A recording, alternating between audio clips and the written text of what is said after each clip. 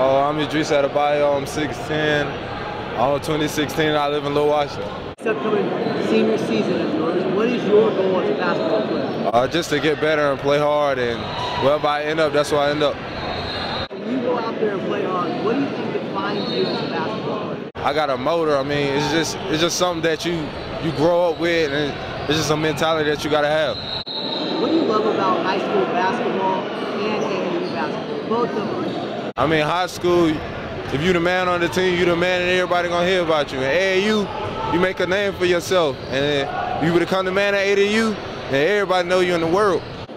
This summer, what have you been doing on the AAU tour that has really made you make a name for yourself? Oh man, I just been playing hard, getting the ball, scoring, and doing everything in my arsenal. What are some of the players that you like personally to play against? I like playing against Rilo Askins, Cal Guy, a whole group of guys. It's not nobody specific.